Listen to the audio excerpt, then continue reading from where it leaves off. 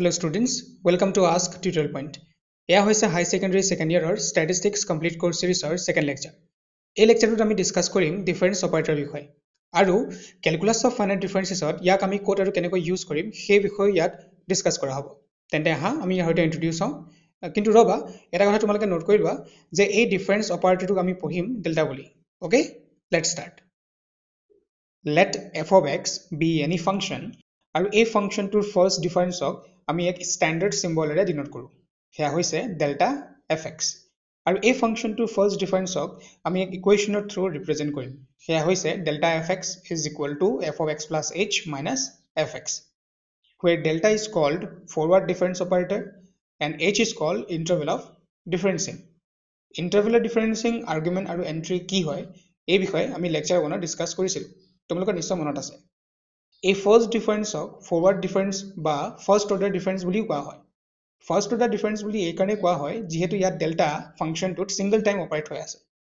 যদি ইয়াত ডেল্টা ফাংশনটোৰ ওপৰত 2 টাইমছ অপাৰেট হ'লহেঁতেন তেতিয়া আমি ইয়াক ডেল্টা স্কোয়াৰ দি ৰিপ্ৰেজেন্ট কৰিলোহেঁতেন, তেতিয়া ইয়াক কোৱা হ'লহেঁতেন সেকেন্ড অৰ্ডাৰ ডিফাৰেন্স। যদি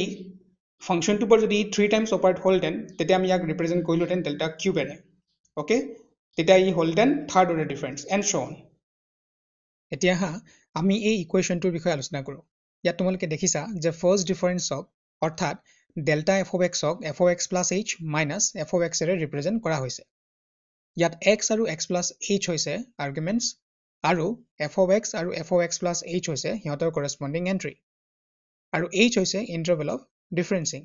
অৰ্থাৎ ইন্ডিপেন্ডেন্ট ভেৰিয়েবলটো লোৱা ভ্যালুসমূহৰ মাজৰ কনস্ট্যান্ট গ্যাপ। যেহেতু h হৈছে ইন্টাৰভেল অফ ডিফাৰেন্সিং, গতিকে x argumentটোৰ immediate next argumentটো হ'ব x plus h and their corresponding entries are f of x আৰু f of x plus h। এতিয়া এই ইকুৱেশনটোৰ ৰাইট হ্যান্ড সাইডটো মন কৰা। ইয়াত ফাংশনটোৰ ভিতৰত যিটো আৰ্গুমেন্ট থাকিব ফাৰ্স্ট ডিফাৰেন্স অৰ্থাৎ ডেল্টা সিঙ্গল টাইম অপাৰেট হোৱাৰ পাছত সেই আৰ্গুমেন্টটোৰ লগত ইন্টাৰভেল অফ ডিফাৰেন্সিং এড হৈ পোৱা নতুন আৰ্গুমেন্টটোৰ কৰেস্পন্ডিং এন্ট্ৰিৰ পৰা সেই অপাৰেট হোৱা ফাংশনটো সাবট্ৰেক্ট হ'ব। For example, যদি আমাৰ ফাংশনটো log x হয় তেন্তে আমি ইয়াক এইদৰে ৰিপ্ৰেজেন্ট কৰিম, অৰ্থাৎ delta log x is equal to হ'ব log x plus h minus log x। কিন্তু আমি ইয়াক ওপৰত দেখুৱাৰ দৰে delta log x মানে f of x plus h minus fx লিখিব নোৱাৰো। যেহেতু আমাৰ ফাংশন log x আছিলে গতিকে আমি in terms of log লৈ আমি ইয়াক এক্সপ্ৰেছ কৰিব লাগিব। কিন্তু ইয়াৰ চেঞ্জ কি হয় যে ফাৰ্স্ট টাৰ্মটোত যেহেতু আমি log x ক ডেল্টা অপাৰেট কৰিছিলো গতিকে সেই x আৰ্গুমেন্টটোৰ লগত ইন্টাৰভেল অফ ডিফাৰেন্সিং এড হ'ব, অৰ্থাৎ আমি নতুন এটা আৰ্গুমেন্ট পাম, হেয়া হৈছে x plus h আৰু সেই x plus h আৰ্গুমেন্টটোৰ কৰেস্পন্ডিং এন্ট্ৰিটো ফাৰ্স্ট টাৰ্মত আমি প্লেস কৰিম আৰু বাকি তাৰ সেকেন্ড টাৰ্মটো সেই ফাংশনটোৱে এজ ইট ইজ সেম থাকিব। ওকে, ঠিক তেনেকৈ আমাৰ ফাংশন যদি f of x is equal to x cube হ'লহেঁতেন তেতিয়া আমি ডেল্টা x কিউবক আমি এইদৰে এক্সপ্ৰেছ কৰিম, হেয়া হৈছে x plus h whole cube minus x cube। Okay, যদি আমাৰ ফাংশনটো f of x is equal to cos x হ'লহেঁতেন তেতিয়া আমি ডেল্টা cos x ক আমি এক্সপ্ৰেছ কৰিম এইদৰে, হেয়া হৈছে cos x plus h minus cos x। Right, ইয়াক আমি প্ৰেক্টিকেলি কেনেকৈ ইউজ কৰিম এটা এক্সাম্পলৰ সহায়ত বুজিবলৈ চেষ্টা কৰো হা। Let y equal to fx be any function, then the arguments of the independent variable say a plus h, a plus 2h, a plus 3h। ইয়াত x ৰ এই ভ্যালু বিলাক অৰ্থাৎ আৰ্গুমেন্ট বিলাক ইকুইডিস্টেন্ট, কিয়নো সিহঁতৰ মাজত এটা কনস্ট্যান্ট গ্যাপ আছে আৰু হেয়া হৈছে h, গতিকে এই ক্ষেত্ৰত ইন্টাৰভেল অফ ডিফাৰেন্সিং হৈছে h and their corresponding entries are f of a, f of a plus h, f of a plus 2h and f of a plus 3h। Okay, ওপৰৰ এই ইকুৱেশনটোৰ পৰা এটা কথা স্পষ্ট যে অপাৰেটৰ ডেল্টা কেৱল ফাংশন বা ফাংশনটোৰ ভ্যালু অৰ্থাৎ এন্ট্ৰি সমূহৰ ওপৰতহে এপ্লাই হ'ব, আৰ্গুমেন্টছৰ ওপৰত এপ্লাই নহয়। এতিয়া আমি যদি এই টেবুলখনৰ পৰা ডেল্টা f of a উলিয়াব বিচাৰো তেন্তে এই ফাৰ্স্ট ডিফাৰেন্সৰ ইকুৱেশনটো ফলো কৰি আমি পাম যে delta f of a is equal to f of a plus h minus f of a। ইয়াত তোমালোকে দেখিছা যে যাৰ ওপৰত ডেল্টা অপাৰেট হয় তাৰ ঠিক পাছৰ এন্ট্ৰিটোৰ পৰা তাক সাবট্ৰেক্ট কৰা হয়। ঠিক তেনেকৈ আমি delta f of a plus h আমি এইদৰে এক্সপ্ৰেছ কৰিব পাৰো। okay? Similarly, delta f of a plus 2h is equal to hobo f of a plus 3h minus f of a plus 2h, right? এতিয়া আমি discuss কৰিম second order difference of a function. Second order difference of আমি delta square ৰে denote কৰিম, অৰ্থাৎ এটা ফাংশনৰ ওপৰত delta 2 times operate হলে আমি তাক second order difference বুলি কম। গতিকে first order difference of আকৌ এবাৰ যদি delta অপাৰেট কৰো তেতিয়া আমি second order difference পাম। এই second order difference of আমি delta square f of x ৰে represent কৰিম। Here the operator delta square doesn't mean the square of a quantity delta, but it means that the operator delta is to be performed twice. গতিকে আমি ইয়াক এইদৰে লিখিব পাৰো। ইয়াৰ অৰ্থ হৈছে first order difference of আমি again delta অপাৰেট কৰিছো। okay? ইয়াক simplify কৰো আহা। যিহেতু আমি জানো যে delta f of x is equal to f of x plus h minus f of x, গতিকে আমি ইয়াক এইদৰে এক্সপ্ৰেছ কৰিব পাৰো যে delta f of x plus h minus fx, and then delta যদি throughout যদি মই distribute কৰো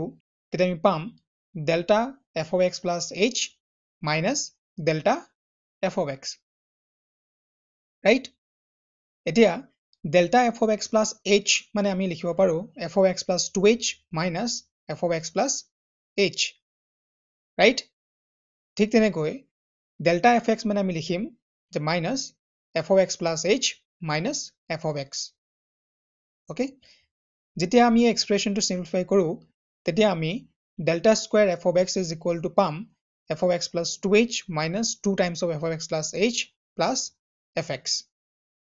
okay? এতিয়া আমি সেই আগৰ এক্সাম্পলটোৰ টেবুলখনৰ পৰা delta square f of a উলিয়াও আহা। এয়া হৈছে সেই টেবুলখন। এতিয়া আমি এই টেবুলখনৰ পৰা উলিয়াব লাগে delta square f of a, আৰু delta square f of a আমি এইদৰে ৰিপ্ৰেজেন্ট কৰিব পাৰো, okay? এতিয়া আমি যদি সেই আগৰ দৰে সিম্পলিফাই কৰো তেন্তে আমি ইয়াক এইদৰে লিখিব পাৰো। হেয়া হৈছে delta f of a plus h minus f of a, কিয়নো আমি জানো যে delta f of a মানে হৈছে f of a plus h minus f of a। এটা delta যদি throughout যদি distribute কৰো তেতিয়া আমি পাম delta f of a plus h minus delta f of a। এতিয়া আমি delta f of a plus h মানে আমি লিখিব পাৰো f of a plus 2h minus f of a plus h, আৰু ঠিক তেনেকৈ delta f of a মানে আমি লিখিম f of a plus h minus f of a। আৰু এই এক্সপ্ৰেছনটো সিম্পলিফাই কৰাৰ পাছত আমি পাম delta square f of a is equal to f of a plus 2h minus 2 times of f of a plus h plus f of a। ইয়াত তোমালোকে দেখিছা যে যেতিয়া আমি delta square f of a উলিয়াও তেতিয়া আমাক প্ৰয়োজন হয় highest positional entry f of a plus 2h। ঠিক তেনেকৈ যেতিয়া আমি ফাৰ্স্ট ডিফাৰেন্স অৰ্থাৎ delta f of a উলিয়াইছিলো তেতিয়া আমাক প্ৰয়োজন হৈছিল highest positional entry f of a plus h। গতিকে তোমালোকে নিশ্চয় ক'ব পাৰিবা যে থাৰ্ড অৰ্ডাৰ ডিফাৰেন্স অৰ্থাৎ delta cube f of a উলিয়াবৰ বাবে আমাক প্ৰয়োজন হ'ব highest positional entry f of a plus 3h। তেন্তে আহা চেক কৰো এয়া হয় নে নহয়। এতিয়া আমি ডিসকাস কৰিম third order difference of A function. Third order ডিফাৰেন্সক আমি ডেল্টা কিউবেৰে ডিনোট কৰিম, অৰ্থাৎ এটা ফাংশনৰ ওপৰত ডেল্টা 3 টাইমছ অপাৰেট হলে আমি তাক থাৰ্ড অৰ্ডাৰ ডিফাৰেন্স বুলি কম। গতিকে সেকেন্ড অৰ্ডাৰ ডিফাৰেন্সক আকৌ এবাৰ যদি ডেল্টা অপাৰেট কৰো তেতিয়া আমি থাৰ্ড অৰ্ডাৰ ডিফাৰেন্স পাম। এই থাৰ্ড অৰ্ডাৰ ডিফাৰেন্সক আমি delta cube f of x array represent কৰিম, আৰু ইয়াক আমি এইদৰে লিখিব পাৰো। ইয়াৰ অৰ্থ হৈছে সেকেন্ড অৰ্ডাৰ ডিফাৰেন্সক আমি এগেইন ডেল্টা অপাৰেট কৰিছো, okay? এতিয়া আমি যদি আগৰ দৰে ইয়াক যদি সিম্পলিফাই কৰিব বিচাৰো তেন্তে আমি ইয়াক এইদৰে লিখিব পাৰো। হেয়া হৈছে delta f of x plus 2h minus 2 times of f of x plus h plus f of x, কিয়নো আমি সেকেন্ড অৰ্ডাৰ ডিফাৰেন্সত শিকিছিলো যে delta square f of x মানে হৈছে f of x plus 2h minus 2 times of f of x plus h plus f of x। এতিয়া delta distribute কৰিলে আমি লিখিম যে delta f of x plus 2h, কিন্তু বাকি এটা টার্ম লিখাৰ আগতে এটা কথা তোমালোকে নোট কৰি লোৱা যে এই যে তোমালোকে দেখিছা যে second টাৰ্মটোত f of x plus h ৰ লগত 2 মাল্টিপ্লাই হৈ আছে। এয়া 2 হৈছে কনস্ট্যান্ট, আৰু তোমালোকে মনত এনেকে ৰাখা যে যেতিয়াই এটা ফাংশনৰ লগত কনস্ট্যান্ট মাল্টিপ্লাই হৈ থাকিব আৰু যেতিয়া আমি ডেল্টা অপাৰেট কৰিম সেই কনস্ট্যান্টটো বাহিৰলৈ গুচি আহিব, okay? আৰু ডেল্টা সেই ফাংচনটোৰ ওপৰত এপ্লাই হ'ব গতিকে আমি ইয়াক এইদৰে লিখিব পাৰোঁ সেয়া হৈছে 2 times delta f of x plus h তাৰ পাছৰটো হ'ল যে ডেল্টা f of x এতিয়া delta f of x plus 2h মানে আমি লিখিব পাৰোঁ f of x plus 3h minus f of x plus 2h year second টাৰ্মটো আমি এনেকৈ স্প্লিট কৰিব পাৰোঁ সেয়া হৈছে 2 কনষ্টেন্ট হয় যেনেকৈ আছে তেনেকৈ ৰাখি দিয়া আৰু delta f of x plus h মানে আমি ইয়াক এইদৰে লিখিব পাৰোঁ সেয়া হৈছে f of x plus 2h minus f of x plus h আৰু ডেল্টা fx মানে আমি জানো f of x plus h minus fx আৰু এই এক্সপ্ৰেছনটো সিম্পলিফাই কৰাৰ পাছত আমি পাম delta cube f of x is equal to f of x plus 3h minus 3 times of f of x plus 2h plus 3 times of f of x plus h minus fx okay এতিয়া আমি সেই আগৰ এক্সাম্পলটোৰ টেবুলখনৰ পৰা delta cube f of a উলিয়াও আহা এয়া হৈছে সেই টেবুলখন এতিয়া আমি এই টেবুলখনৰ পৰা উলিয়াব লাগে delta cube f of a আৰু delta cube f of a আমি এইদৰে লিখিব পাৰোঁ আৰু যদি আমি সিম্পলিফাই কৰোঁ তেন্তে আমি ইয়াক লিখিব পাৰোঁ এইদৰে সেয়া হৈছে delta f of a plus 2h minus 2 times of f of a plus h plus f of a কিয়নো delta square f of a মানে আমি জানো সেয়া হৈছে f of a plus 2h minus 2 times of f of a plus h plus f of a এতিয়া delta distribute কৰি আমি লিখিম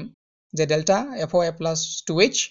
আৰু যেহেতু অলৰেডি কৈছিলোঁ 2 কনষ্টেন্ট হয় গতিকে 2 ডেল্টাৰ বাহিৰলৈ গুচি আহিব ওকে আৰু delta f of a plus h ৰ ওপৰত এপ্লাই হ'ব গতিকে আমি ইয়াক এইদৰে লিখিব পাৰোঁ সেয়া হৈছে 2 times of delta f of a plus h আৰু তাৰ পাছতো হ'ল delta f of a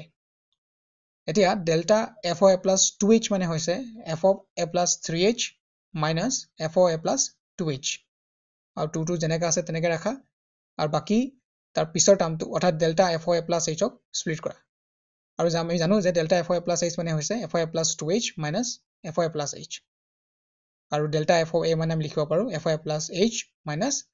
f of a আৰু এই এক্সপ্ৰেছনটো সিম্পলিফাই কৰাৰ পাছত আমি পাম delta cube f of a is equal to f of a plus 3h minus 3 times of f of a plus 2h plus 3 times of f of a plus h minus f of a এনেদৰে আমি 4th 5th any অৰ্ডাৰৰ difference উলিয়াব পাৰোঁ ইয়াত তোমালোকে মন কৰিছা যে থাৰ্ড অৰ্ডাৰ ডিফাৰেন্স অৰ্থাৎ delta cube f of a উলিয়াওঁতে এই টেবুলখনৰ গোটেইকেইটা এন্ট্ৰি এক্সস্ট হৈছে গতিকে আমি এই টেবুলখনৰ পৰা 4th বা তাতকৈ হায়াৰ অৰ্ডাৰ ডিফাৰেন্স আমি উলিয়াব নোৱাৰোঁ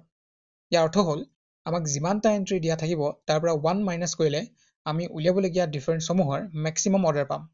অৰ্থাৎ ইয়াত নাম্বাৰ অফ এন্ট্ৰিজ হৈছে 4 আৰু 4ৰ পৰা 1 মাইনাছ কৰি আমি পাম 3 গতিকে এই টেবুলখনৰ পৰা মেক্সিমাম ডিফাৰেন্স আমি থাৰ্ড অৰ্ডাৰলৈকেহে উলিয়াব পাৰিম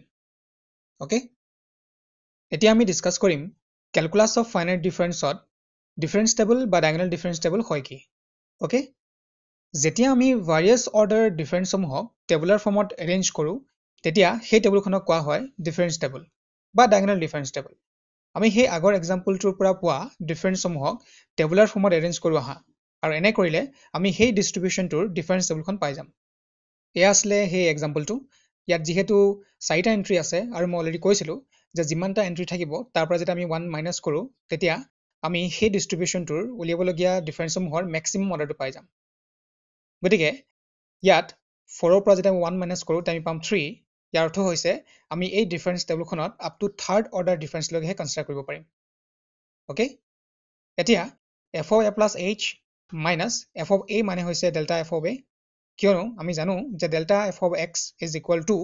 f of x plus h minus fx so delta f of a মানে হ'ব f of a plus h minus f of a similarly f of a plus 2h ৰ পৰা যেতিয়া আমি f of a plus h subtract কৰোঁ তেতিয়া আমি পাম delta f of a plus h ঠিক তেনেকৈ f of a plus 3h ৰ পৰা যেতিয়া আমি f of a plus 2h minus কৰোঁ তেতিয়া আমি পাম delta f of a plus 2h আৰু এইবিলাক হৈছে আমাৰ ফাৰ্ষ্ট অৰ্ডাৰ ডিফাৰেন্সেছ আৰু তোমালোকে মন কৰিছা যে এই ডিফাৰেন্সবিলাকক মই f of a plus h আৰু f of a ৰ মাজত delta f of a place কৰি দেখাইছো ওকে ঠিক তেনেকৈ f of a plus 2h আৰু f of a plus h ৰ মাজত delta f of a plus h ক ৰিপ্ৰেজেন্ট কৰি দেখাইছো আৰু লাষ্ট ওৱানটো হৈছে FOA plus 3H আৰু FOA plus 2H ৰ মাজত delta FOA plus 2H ক represent কৰা হৈছে আৰু এইদৰে আমি difference সমূহক represent কৰি দেখুৱাম right একেদৰে delta FOA plus H ৰ পৰা যেতিয়া আমি delta F of A subtract কৰো তেতিয়া আমি পাম delta square F of A কিয়নো delta square F of X মানে আমি জানো delta F of X plus H minus delta FX ঠিক তেনেকৈ delta square F of A মানে হয় delta F of A plus H minus delta F of A আৰু এই delta square F of A ক আমি এইদৰে চেণ্টাৰত প্লেচ কৰি দেখুৱাম okay similarly delta F of A plus 2H ৰ পৰা যেতিয়া আমি delta F of A plus H subtract কৰো তেতিয়া আমি পাম delta square F of A plus H আৰু এইদৰে আমি দেখুৱাম চেণ্টাৰত প্লেচ কৰি okay আৰু এয়া হৈছে আমাৰ second order differences ঠিক তেনেকৈ delta square F of A plus H ৰ পৰা যেতিয়া আমি delta square F of A subtract কৰো তেতিয়া আমি পাম delta cube F of A কিয়নো delta cube F of X মানে হৈছে delta square F of X plus H minus delta square F of X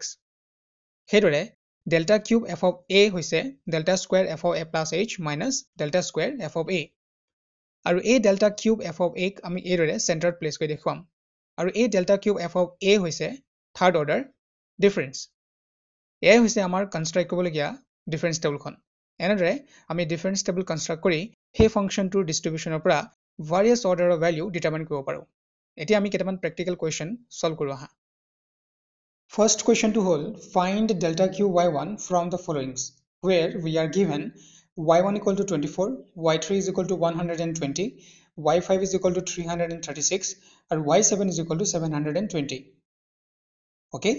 ইয়াত y1 equal to 24 তাৰমানে ইয়াৰ meaning হৈছে যেতিয়া আমি ফাংচনটোত x ৰ ভ্যালু 1 পুট কৰো তেতিয়া আমি ইয়াৰ ভ্যালু পাওঁ 24 তাৰ মানে 1 হৈছে আৰ্গুমেন্ট আৰু 24 হৈছে এন্ট্ৰি ঠিক তেনেকৈ 3 5 আৰু 7 হৈছে আমাৰ আৰ্গুমেন্টস আৰু 120 336 আৰু 720 হৈছে ইহঁতৰ কৰেসপন্ডিং এন্ট্ৰিজ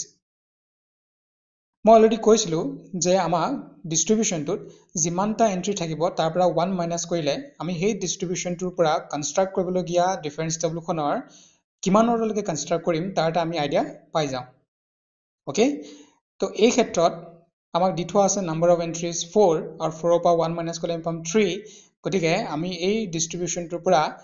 কনস্ট্ৰাক্ট কৰিবলগীয়া ডিফাৰেন্স টেবুলখনত আপ টু থাৰ্ড অৰ্ডাৰলৈকে আমি কনস্ট্ৰাক্ট কৰিব পাৰিম আৰু সেই থাৰ্ড অৰ্ডাৰ ভ্যালুটোৱে হৈ যাব আমাৰ আনসাৰ কিয়নো আমাৰ কোৱেশ্চনটোত কোৱা আছে ডেল্টা কিউব y1 তাৰমানে থাৰ্ড অৰ্ডাৰ ভ্যালুটো আমাক বিচৰা হৈছে ওকে এতিয়া কোৱেশ্চনটোৰ পৰা আমি ভ্যালু বিলাক লিষ্ট আউট কৰো আহা য'ত আৰ্গুমেন্ট হৈছে 1 3 5 আৰু 7 আৰু এন্ট্ৰিজ হৈছে 24 120 336 আৰু 720 ইয়াত 24 হৈছে আমাৰ y1 120 হৈছে y3 336 হৈছে আমাৰ y5 আৰু 720 হৈছে y7 এতিয়া আমি লব লাগে first order difference first order ডিফাৰেন্সৰ first value লবৰ কাৰণে আমি কৰিম 120 ৰ পৰা 24 সাবট্ৰেক্ট আৰু সেই সাবট্ৰেক্ট কৰি পোৱা ভ্যালুটো আমি হিয়তৰ এক্স্যাক্টলি চেন্টাৰত প্লেচ কৰিম ওকে আৰু এই ভ্যালুটো হৈছে 96 আৰু এই 96 হৈছে আমাৰ ডেল্টা y1 ঠিক তেনেকৈ 336 ৰ পৰা যেতিয়া আমি 120 মাইনাস কৰো তেতিয়া আমি পাওঁ 216 আৰু এয়া হৈছে আমাৰ ডেল্টা y3 Similarly 720 ৰ পৰা যেতিয়া আমি 336 মাইনাস কৰো তেতিয়া আমি পাম 384 আৰু এয়া হৈছে আমাৰ ডেল্টা y5 ওকে এটা আমি লাম second order difference second order difference লাবৰ কাৰণে আমি ফাৰ্স্ট অৰ্ডাৰ ডিফাৰেন্স খিনিক again পাছৰটো পৰা আগৰটো আমি সাবট্ৰেক্ট কৰি গৈ থাকিম ওকে তো সেকেন্ড অৰ্ডাৰ ডিফাৰেন্সৰ ফাৰ্স্ট ভ্যালু লাবৰ কাৰণে আমি 216 ৰ পৰা 96 কৰিম মাইনাস আৰু হে মাইনাস কৰি পোৱা ভ্যালুটো আমি এক্স্যাক্টলি হিয়তৰ চেন্টাৰত প্লেচ কৰিম আৰু হে ভ্যালুটো হৈছে 120 আৰু ইয়াক আমি ডেল্টা স্কয়াৰ y1 বুলি কব পাৰো ওকে নেক্সট ভ্যালুটো হৈছে 384 ৰ পৰা 216 যেটা আমি মাইনাস কৰো তেতিয়া আমি পাম 168 আৰু এয়া হৈছে আমাৰ ডেল্টা স্কয়াৰ y3 আৰু এই দুটাই হৈছে আমাৰ second order difference third order difference লাবৰ কাৰণে আমি 168 ৰ পৰা 120 কৰিম মাইনাস আৰু সেই ভ্যালুটো পাম আমি 48 আৰু এয়া হৈছে আমাৰ ডেল্টা কিউব y1 আৰু এয়াই আমাৰ উলিয়াবলগীয়া required answer hence our answer is delta cube y1 is equal to 48 এই যে মই দেখাইছো y1 y3 y5 like delta y1 delta square y1 ঠিক আছে তো এইবিলাক আমি যেতিয়া প্ৰবলেমটো সলভ কৰিম তেতিয়া আমি এইবিলাক নিলিখো নহলে টেবুলখন বৰ লেটাৰ দেখাব ওকে তো এইখিনি নথকাকে টেবুলখন দেখিবলৈ কেনেকুৱা হয় তাৰ চাই লোৱা তো আমাৰ টেবুলখন এক্স্যাক্টলি সেম এনেকুৱা হ'ব লাগিব সেইখিনি জাস্ট মই তোমালোকক বুজাবৰ কাৰণে ইউজ কৰিছিলো এটা যাও কোৱেশ্চন নম্বৰ 2 লে এয়া হৈছে কোৱেশ্চন নম্বৰ 2 কিন্তু এই কোৱেশ্চনটো মই সলভ নকৰো তোমালোকে কৰিবা আৰু কৰি ইয়াৰ আনসাৰটো কমেন্ট সেকশনত জনাবলৈ নাপাহৰিবা ওকে কোৱেশ্চন নম্বৰ 2 আমাক উলাবলৈ কোৱা হৈছে delta raise two power 5 u Notre value কিমান হ'ব আৰু এই ভ্যালুটো উলাবৰ কাৰণে obviously আমি ডিফাৰেন্স টেবল কনস্ট্ৰাক্ট কৰিব লাগিব যত আমাৰ ভ্যালু দি থোৱা আছে u not equal to 3 u1 equal to 12 u2 equal to 81 u3 is equal to 200 u4 is equal to 100 আৰু u5 is equal to 8 already তোমালোকে জানা যে u not is equal to 3 তাৰ মানে হৈছে যেতিয়া আমি ফাংচনটো 0 পুট কৰো তেতিয়া আমি পাওঁ 3 ঠিক তেনেকৈ যেতিয়া আমি ফাংচনটো 1 পুট কৰো তেতিয়া আমি পাওঁ 12 তাৰ মানে ইয়াত 0 1 2 3 4 5 হৈছে আৰ্গুমেন্টস আৰু 3 12 81 200 100 আৰু 8 হৈছে হিয়তৰ কৰেসপন্ডিং এন্ট্ৰিজ ইয়াত টোটাল নাম্বাৰ অফ এন্ট্ৰিজ হৈছে 6 আৰু যদি মই -1 কৰোতে আমি পাওঁ 5 তাৰ মানে আমি ডিফাৰেন্স টেবুলখন আপ টু 5th অৰ্ডাৰলৈকে কনস্ট্ৰাক্ট কৰিব লাগিব আৰু সেই 5th অৰ্ডাৰৰ ভ্যালুটোৱে হৈ যাব আমাৰ আনসাৰ কিয়নো আমাৰ কোৱেশ্চনটো ডেল্টা ৰেজ টু পাৱাৰ 5 ইউনিটৰ ভ্যালু বিচৰা হৈছে ওকে আমি লেকচাৰ 2ত অৰ্থাৎ এই লেকচাৰটোত আমি কভাৰ কৰিলো যে ডিফাৰেন্স অপাৰেটৰ হয় কি আৰু ইয়াক আমি কোড আৰু কেনেকৈ ইউজ কৰিম সেই বিষয়ে ইয়াত ষ্টাডি কৰা হ'ল লগতে ডায়াগোনাল ডিফাৰেন্স টেবল বা ডিফাৰেন্স টেবল হয় কি সেই বিষয়ে আমি ইয়াত কভাৰ কৰিলো ঠিক আছে তাৰোপৰি ডায়াগোনাল ডিফাৰেন্স টেবলৰ থ্ৰু আমি বিভিন্ন অৰ্ডাৰৰ ভ্যালু কেনেকৈ আমি এস্টিমেট কৰিব পাৰো সেই বিষয়ে ইয়াত ষ্টাডি কৰা হ'ল ওকে দেন আমি আকৌ লগ হ'ম lecture number 3 till then keep learning thank U